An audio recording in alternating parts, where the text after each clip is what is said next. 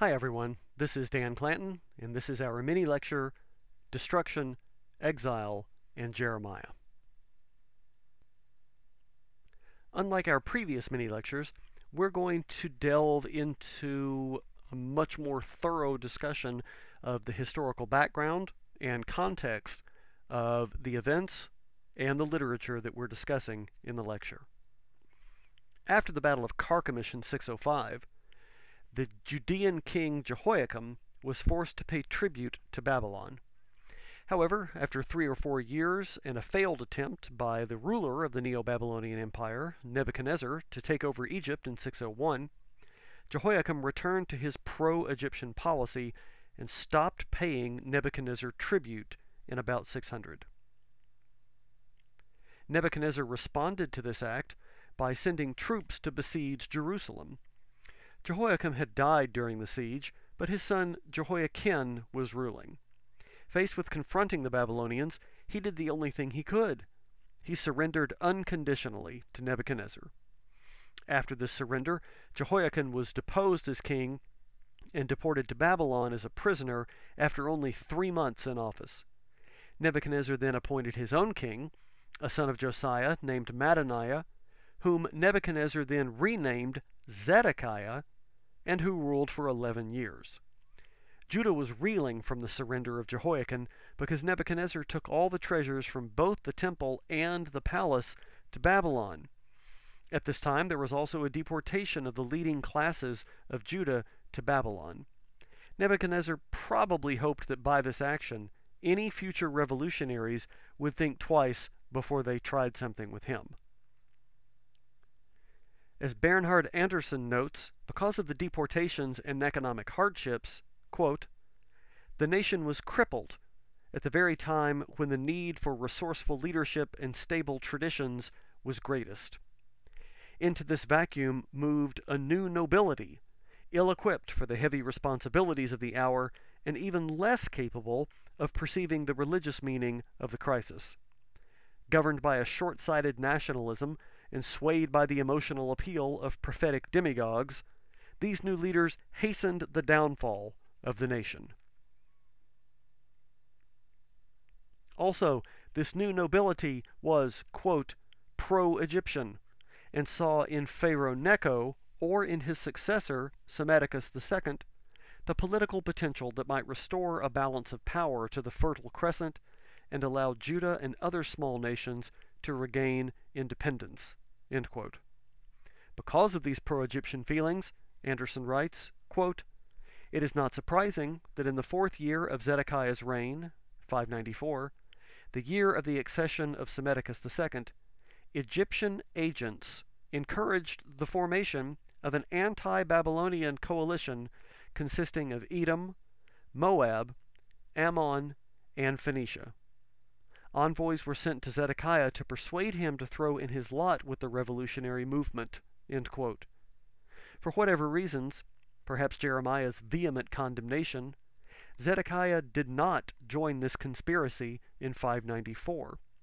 However, the political scene changed in 588. A new Egyptian monarch assumed power named Apris, also called Hophra in Jeremiah 44. Hophra's predecessor was content to merely incite revolution, but Hophra wasn't so content. He organized an expedition into Asia to challenge the Babylonian Empire. Quote, this turn of events gave new hope to the nations that were chafing under the Babylonian yoke. Revolution broke out anew, and this time the centers of the revolt were Ammon and Judah. We're told in Ezekiel chapter 21 that Nebuchadnezzar resorts to divination to decide who to attack, and the lot falls on Jerusalem. Thus in 588, Nebuchadnezzar laid siege to Jerusalem again. Evidently, these revolutionaries were counting on Egyptian aid, just like the Israelite king, Hoshea, was counting on Egypt before Assyria squashed the northern kingdom of Israel in 722, and in both cases, the aid never came. By itself, Judah was too small to have any effect on Babylon. Zedekiah was captured trying to escape from the city and taken to Nebuchadnezzar, where his sons were killed before his eyes, which were then put out, and in the end he was led in chains to exile in Babylon. This act against Zedekiah sealed the fate of Jerusalem. As 2 Kings chapter 25 verse 9 tells us, Nebuchadnezzar, quote, burned the house of the Lord, the king's house, and all the houses of Jerusalem. Every great house he burned down. Put differently, quote, the city was taken, its walls were destroyed, and the palace and temple were razed to the ground, end quote. Following this, another deportation was conducted, and Judah, like her northern neighbor after 722, ceased to exist as an independent entity. As you can see, this chart delineates the specific deportations that Nebuchadnezzar conducted against the upper class of Judah. This map demonstrates for you the extent to which Nebuchadnezzar increased the borders and the land holdings of the Neo-Babylonian Empire in the time we're discussing. As I mentioned a few minutes ago, after the destruction of Jerusalem and the subsequent defeat of Judah, another deportation was conducted by the Babylonians. In his text, H. Jagersma notes two characteristics of Babylonian deportations which differed from the kinds of deportations that the Assyrian Empire imposed upon the northern kingdom of Israel in the late 8th century, which allowed a modicum of religious freedom in exile. First, the Babylonians did not introduce other ethnic groups into Judah to replace those who were deported. This meant that the danger of syncretism in religion was less acute. And second, the Babylonians again differed from the Assyrians in that evidently they settled most of the deported Jews in the same area in Babylon. And this obviously allowed for some religious practices and freedoms to be maintained. The Babylonians evidently felt that they could help their captives be happy, productive members of the empire by settling them all together in what we can think of as the first ghetto in Jewish history. This decision proved to be absolutely essential in the development and preservation of the biblical traditions and stories found among those in exile. That is, only because they were settled together were the exiles capable of preserving and collecting and editing together the stories, some written, some oral, that they brought with them to Babylon when they were exiled. After all, most scholars believe that it was during the exile that most of the Pentateuch as we now have it was edited together. The literature produced during the Babylonian exile is a response to what historian John Bright calls a quote-unquote theological emergency. That is, Judah and Jerusalem had been sacked by the Babylonians.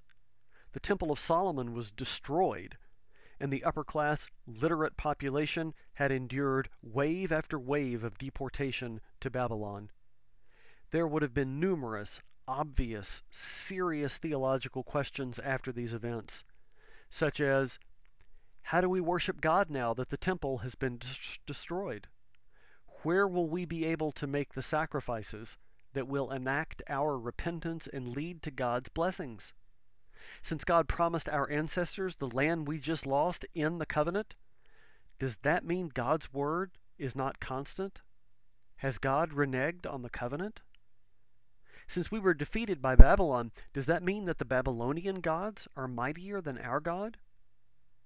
Perhaps the most profound statement of this theological emergency can be found in Psalm 137, verses 1 to 6, which reads, quote, "By the rivers of Babylon, there we sat down, and there we wept when we remembered Zion. On the willows there we hung up our harps. For there our captors asked us for songs, and our tormentors asked for mirth, saying to us, Sing us a song of Zion. But how could we sing the Lord's song in a foreign land? If I forget you, O Jerusalem, let my right hand wither. Let my tongue cling to the roof of my mouth if I do not remember you, if I do not set Jerusalem above my highest joy. Let's switch gears now to examine one piece of exilic literature, the book of Jeremiah. The dates for Jeremiah's activities are usually taken to be about 626 to 587. As you know from the earlier part of our lecture, the major events of that time include Josiah's second religious reform, the installation of Jehoiakim as an Egyptian puppet king, the power and influence of the Babylonian Empire, felt first at the Battle of Carchemish in 605, the first siege of Jerusalem and the second deportation by Nebuchadnezzar in around 598, the rise of Egyptian power as evidenced by an attempted revolutionary coalition in 594, and a full-scale revolt against Babylon in 588, after which Jerusalem was besieged yet again by Nebuchadnezzar. This time, as we've seen, the city was taken, the temple was destroyed, and another deportation was conducted. All of these events form the background to the book of Jeremiah. When we turn to the person of Jeremiah, we must admit that, like many prophetic figures, we simply don't know as much as we would like to about Jeremiah, the historical person. So as with other prophetic texts, it's helpful to discuss the superscription of the book, which says, quote, "The words of Jeremiah, son of Hilkiah, of the priests who were in Anathoth in the land of Benjamin, to whom the word of the Lord came in the days of King Josiah, son of Ammon of Judah, in the 13th year of his reign. It came also in the days of King Jehoiakim, son of Josiah of Judah, and until the end of the 11th year of King Zedekiah, son of Josiah of Judah, until the captivity of Jerusalem in the 5th month." End quote.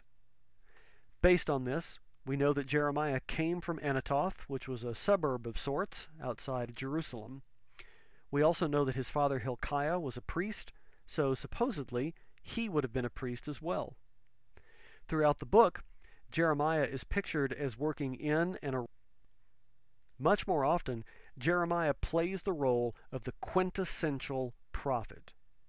He speaks for the Lord, uses common prophetic speech forms like oracles and woes, performs symbolic actions that often have metaphoric or analogous overtones, has visions and reports them, speaks against foreign nations, and at one and the same time announces the impending destruction of the land by Nebuchadnezzar and announces a new covenant built on inward manifestations of holiness, not outward signs. Because of these actions, Jeremiah's primary role is that of a prophet. And in the final analysis, that piece of information may be the most important for us to know. Turning to the book of Jeremiah, we have to note from the outset that there are at least two different major editions of the book of Jeremiah. One is the Hebrew version, also known as the MT or the Masoretic text, and the other is the Greek version, also known as the Septuagint text, usually referred to by the symbol LXX for 70. This Greek version is obviously different than the Hebrew, being about 1/7 length shorter, and even rearranging some of the oracles. Understanding the relationship between the two versions is difficult, but Robert Carroll's position represents the mainstream. He writes, quote, "The Greek version may represent the translation into Greek of an earlier version of Jeremiah than the present Hebrew text. This earlier Hebrew text may either be lost or now incorporated into the expanded Hebrew version. The longer Hebrew text is probably best regarded as constituting a second or expanded edition of the Vorlage, that is the underlying or parent text, behind the Greek translation. Because of this difference, as well as the obvious composite nature of the text, establishing a structure for the book of Jeremiah isn't easy. However, the structure that we will adopt for our purposes, provided by Robert Carroll, does justice to the complexity of the book.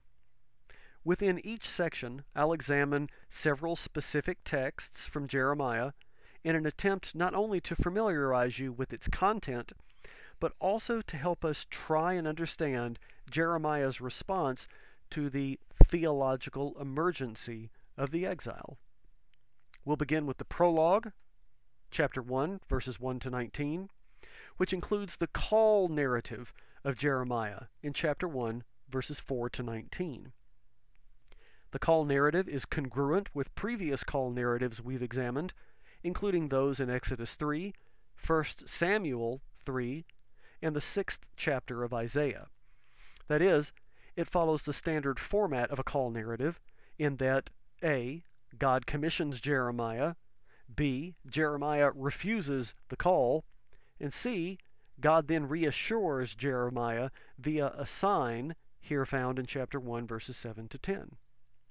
Following this commission, Jeremiah has two visions in verses 11 to 12 and 13 to 19, and reports their contents just as we saw in Amos's visions.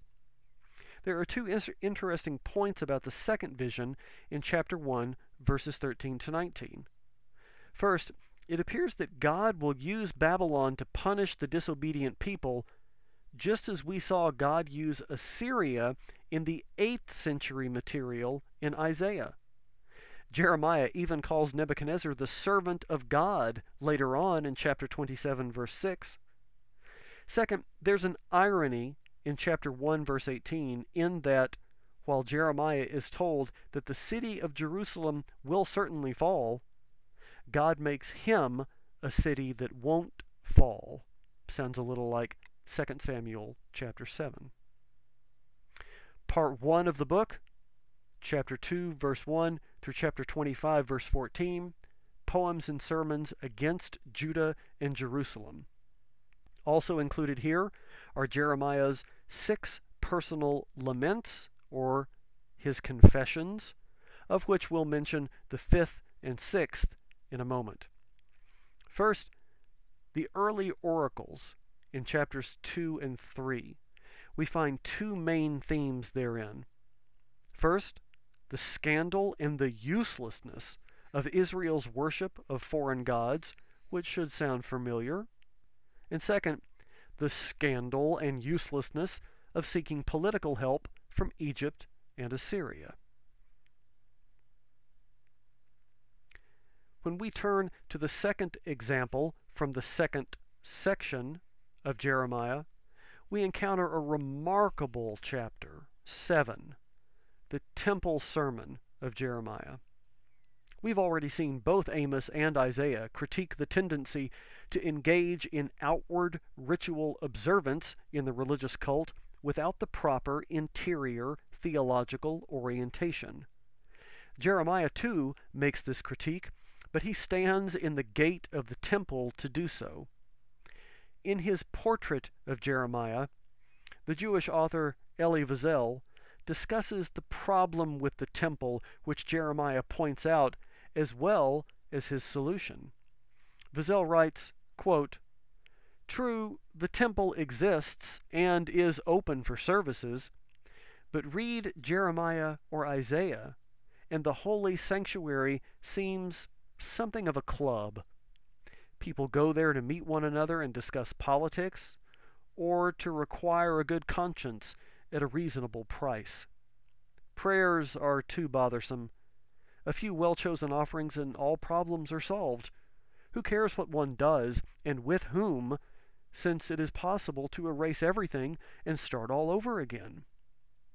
It is up to the prophet to stop the process by forcing them to remember the covenant, the law, the promise of the beginning, the moral thrust of Israel's adventure. To forget means to deny the relevance of the past. To forget the beginning means to justify the end of Israel. Thus, Jeremiah's magnificently rendered prophetic discourse is contrapuntal in structure and concept. Set in the present, it reaches out simultaneously to the distant past and the unattainable future and makes one dependent on the other. But while Jeremiah performs brilliantly, the audience is not with him. Third example, the allegory of the potter in chapter 11.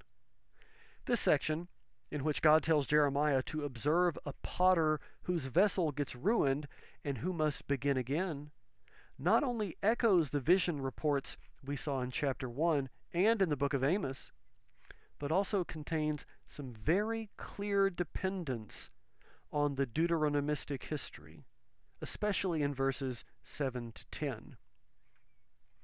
Example 4, the fifth and sixth personal laments or confessions of Jeremiah. A peculiar aspect of the book of Jeremiah is the presence of 6 poems written in the first person in which Jeremiah keens and laments over his prophetic vocation and the negative personal repercussions he's experienced. In chapter 20, verses 7 to 13, Jeremiah accuses God of exerting an irresistible influence over him. There is no divine response here, unlike the first 2 laments, and many scholars have commented that the images of rape and quote-unquote fire in the bones are particularly disturbing here, in that they remove all personal choice from the prophet's activity. The description of God as someone who seduces and forces Jeremiah to act against his own self-interests is an uncomfortable one, to say the least. Because he is forced to prophesy, Jeremiah curses his own existence in 20 verses 14 to 18, noting that he wishes someone had aborted him in his mother's womb in chapter 20 verse 17. However we are to understand the language and imagery in these sections, it seems certain that Jeremiah's laments introduce something new into biblical literature. As Bruce C. Birch et al. Note in their text, A Theological Introduction to the Old Testament, quote, "It is not at all clear what to make of these prayers. Even as their wording and form are relatively clear, the intent, purpose, and function of them in the book of Jeremiah is not obvious. It may be, as has been commonly assumed, that they are the cries of a faithful servant of the Lord who enjoys intense access to the Lord, daring to speak intimately to the Lord about the risks and costs of faithfulness. It has been alternatively suggested that these prayers, though presented as personal prayers in their present form and location, are the voice of jeopardized Israel, now seeking the support and advocacy of the Lord in a circumstance of acute danger. Interpretation is not easy. It may be enough, provisionally, to see that these prayers introduce into the tradition of Jeremiah a dimension of pathos, hurt, anger, and need.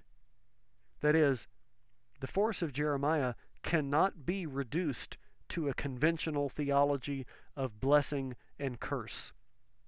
The human reality vis-a-vis the Lord in a dangerous world of realpolitik is much more ragged and unsettled than that." End quote.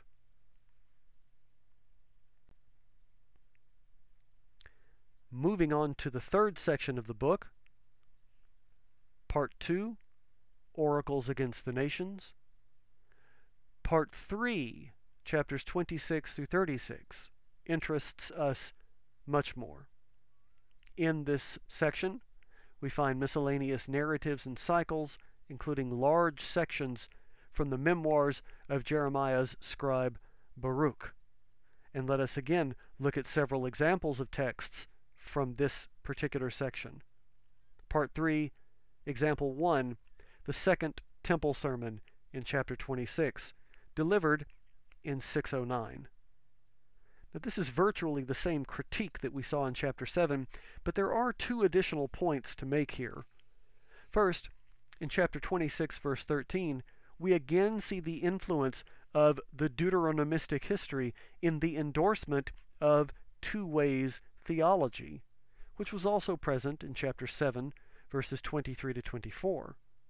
And second, it's important to recognize the influence of chapters 7 and 26 on the activity of Jesus, who not only imitates Jeremiah's temple sermons in Mark chapter 11, verses 15 to 19, but Jesus also quotes directly from Jeremiah chapter 7, verse 11 therein.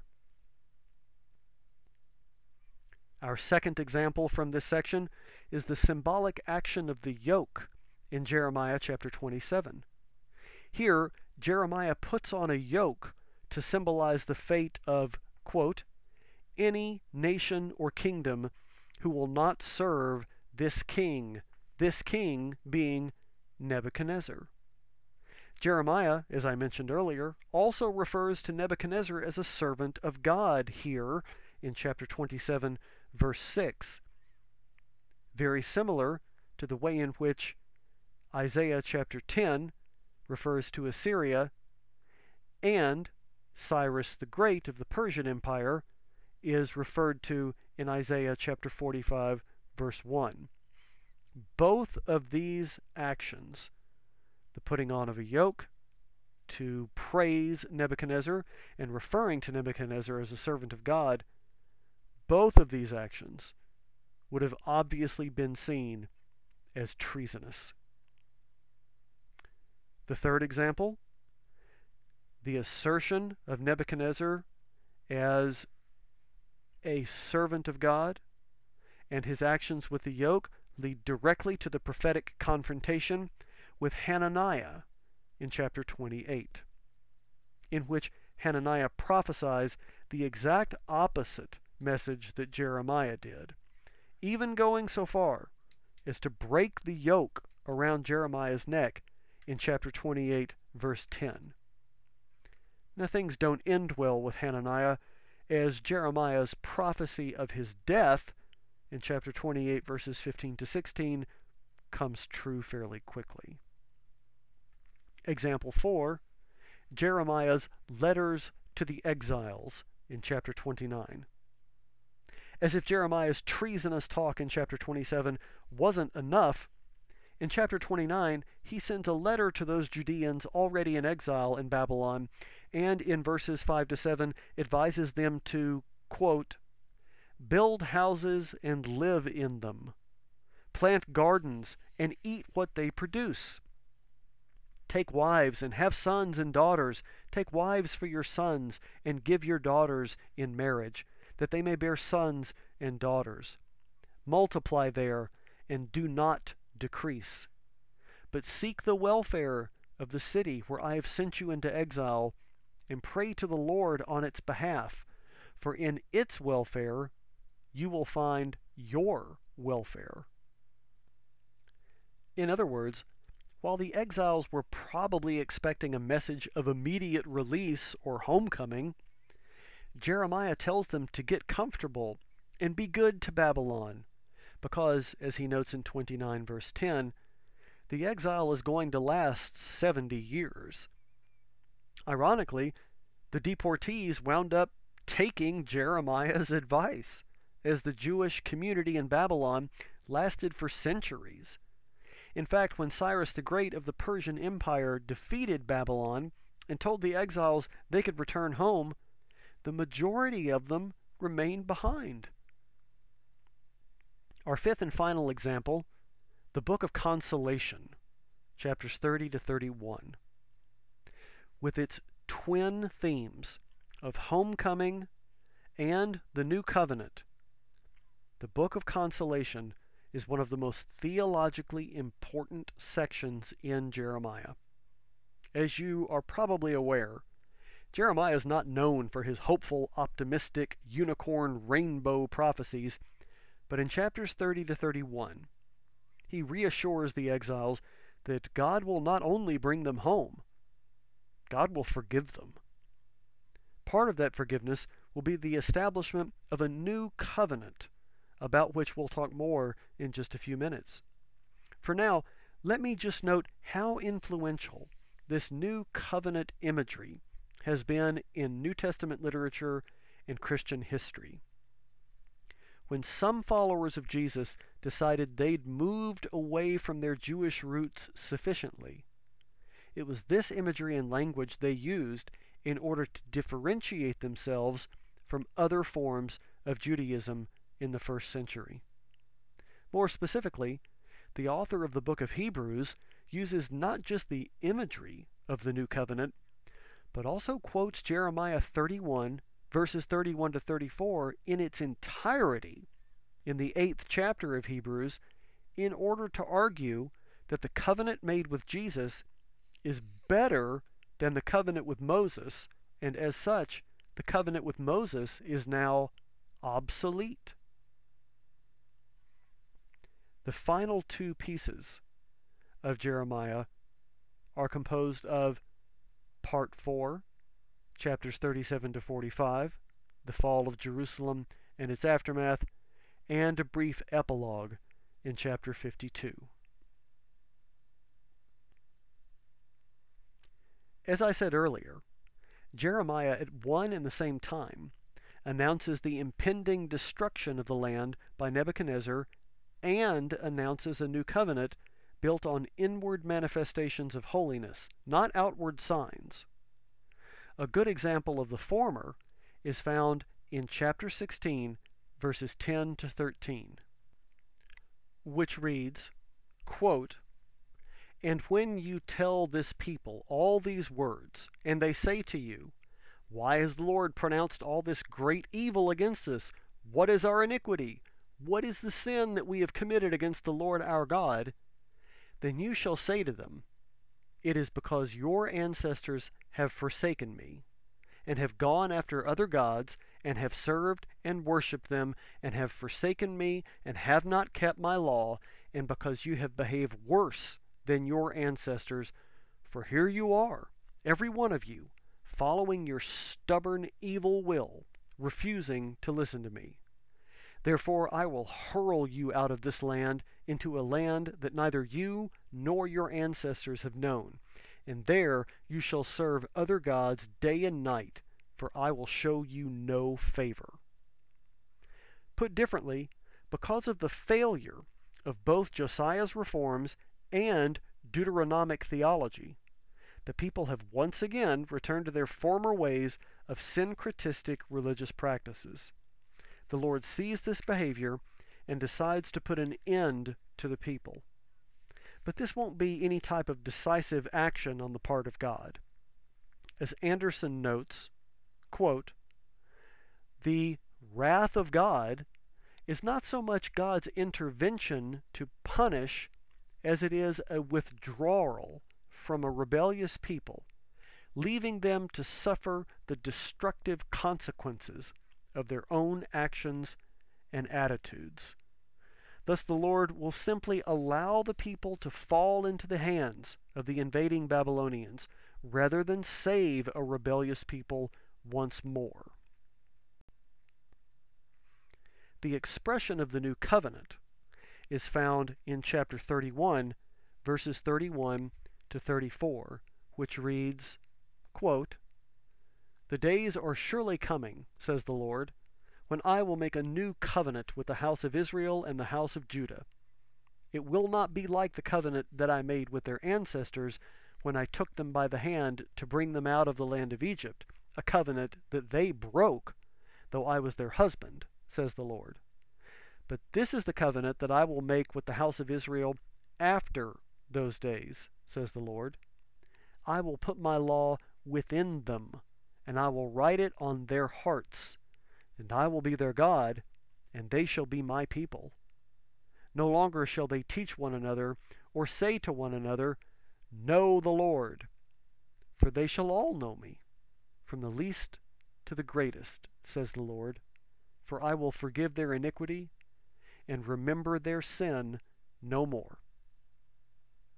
In his text, Anderson notes 6 aspects of this new covenant that deserve our attention. First, this new covenant, quote, will rest upon the initiative and authority of God. Israel's faith will be a response to what God has done, not a bilateral bargain between equal partners. Second, this covenant will be distinct from the Mosaic covenant, quote, for the history of the people had shown that to be a broken covenant. Third, the new covenant will, quote, fulfill the original intention of the Sinai covenant, end quote. The meaning of that covenant has been eroded and eclipsed by outward signs of false piety like religious ceremonies and written laws, but, quote, in the new covenant, however, the Torah will be written upon the heart. Fourth, quote, the new covenant will bring into being a new community, the Lord's people. Because the Lord will bring about a change of human nature by giving a new heart or will, there will be a permanent harmony between Israel's will and the Lord's will. Indeed, no longer will it be necessary to have religious instruction or covenant renewal services which appeal for the knowledge of God, for the whole community will know the Lord in the trust of a loyalty that cannot be broken. Fifth, this new covenant, quote, will rest upon divine forgiveness. And finally, sixth, this new covenant also contains an implicit hope for a new age, one in which all will be made right. More broadly, there are 4 themes that seem to repeat throughout the book of Jeremiah. First, foreign gods are nothing. Second, a critique of priests, scribes, and other prophets. Third, Babylon operating as God's instrument to punish the people for violating the covenant. And fourth, restoration and the new covenant. So in conclusion, what was Jeremiah's response to the theological emergency of the exile? As a way of underscoring God's control, Jeremiah reassured the Judeans that 1. The impending destruction and exile was their fault, 2. They'd only be gone for a short time, and 3. That this time would be a meaningful one. That is, by encouraging them to buy land in Babylon, Jeremiah is indicating to them that the destruction and exile will certainly be a catastrophe, but it's one that they will survive, and one that the covenant community will endure, especially because of the new covenant that we've discussed. Other writers like Ezekiel and the anonymous poet behind Isaiah chapters 40 to 55 have different responses to the exile, but Jeremiah's response seems to be, embrace it because it is what you deserve and it is what you will endure.